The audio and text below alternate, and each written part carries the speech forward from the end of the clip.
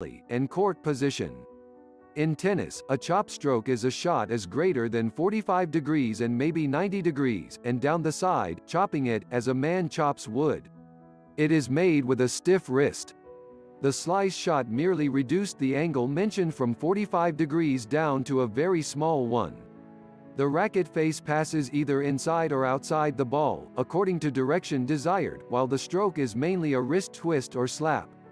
This slap imparts a decided skidding break to the ball, while a chop drags the ball off the ground without break. The rules of footwork for both these shots should be the same as the drive, but because both are made with a short swing and more wrist play, without the need for weight, the rules of footwork may be more safely discarded and body position not so carefully considered. Both these shots are essentially defensive and are labor-saving devices when your opponent is on the baseline. A chop or slice is very hard to drive and will break up any driving game. It is not a shot to use against a volley, as it is too slow to pass and too high to cause any worry. It should be used to drop short, soft shots at the feet of the net man as he comes in. Do not strive to pass a net man with a chop or slice, except through a big opening. The drop shot is a very soft, sharply angled chop stroke, played wholly with the wrist. It should drop within 3 to 5 feet of the net to be of any use. The racket face passes around the outside of the ball and under it with a distinct wrist turn. Do not swing the racket from the shoulder in making a drop shot. The drop shot has no relation to a stop volley. The drop shot is all wrist. The stop volley has no wrist at all. Use all your wrist shots, chop, slice, and drop, merely as an auxiliary to your orthodox game. They are intended to upset your opponent's game through the varied spin on the ball. The half volley. This shot requires more perfect timing, eyesight, and racket work than any other since its margin of safety is smallest and its manifold chances of mishaps numberless. It is a pickup. The ball meets the ground and racket face at nearly the same moment, the ball bouncing off the ground, on the strings. This shot is a stiff wrist, short swing, like a volley with no follow-through.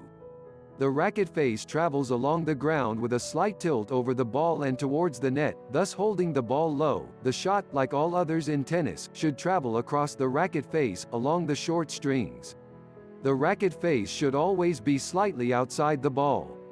The half volley is essentially a defensive stroke since it should only be made as a last resort when caught out of position by your opponent's shot. It is a desperate attempt to extricate yourself from a dangerous position without retreating, never deliberately half volley. Court position. A tennis court is 39 feet long from baseline to net. There are only 2 places in a tennis court that a tennis player should be to await the ball. About 3 feet behind the baseline near the middle of the court, or about 6 to 8 feet back from the net and almost opposite the ball. The first is the place for all baseline players. The second is the net position.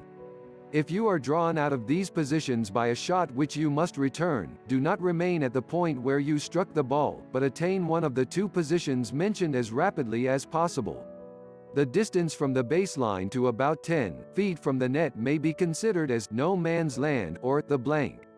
Never linger there, since a deep shot will catch you at your feet. After making your shot from the blank, as you must often do, retreat behind the baseline to await the return, so you may again come forward to meet the ball. If you are drawn in short and cannot retreat safely, continue all the way to the net position. Never stand and watch your shot. To do so simply means you are out of position for your next stroke. Strive to attain a position so that you always arrive at the spot the ball is going to before it actually arrives. Do your hard running while the ball is in the air, so you will not be hurried in your stroke after it bounces. It is in learning to do this that natural anticipation plays a big role. Some players instinctively know where the next return is going and take position accordingly, while others will never sense it. It is to the latter class that I urge court position, and recommend always coming in from behind the baseline to meet the ball since it is much easier to run forward than back. Should you be caught at the net, with a short shot to your opponent, do not stand still and let him pass you at will, as he can easily do. Pick out the side where you think he will hit, and jump to it suddenly as he swings. If you guess right, you win the point. If you are wrong, you are no worse off, since he would have beaten you anyway with his shot. Your position should always strive to be such that you can cover the greatest possible area of court without sacrificing safety, since the straight shot is the surest, most dangerous, and must be covered. It is merely a question of how much more court than that immediately in front of the ball may be guarded. A well-grounded knowledge of court position saves many points, to say nothing of much breath expended in long runs after hopeless shots.